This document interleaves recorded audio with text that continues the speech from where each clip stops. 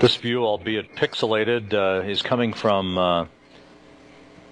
MPC, or multi-protocol system, or HD video, that is being downlinked by Chris Hadfield of the two spacewalkers as they set up shop in the vicinity of the work site on the P6 truss of the International Space Station.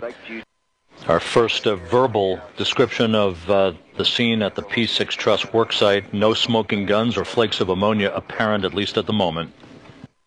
Our two spacewalkers working in tandem. You can see the red stripe on the backpack of Chris Cassidy on the left, Tom Marshburn on the right, in the guts of the integrated electronic assembly of the P6 truss of the station, again reporting no apparent flowing ammonia, possibly one or two flecks of something as they continue to undo the fluid quick disconnect connectors on the bolts holding the pump and flow control system box in place.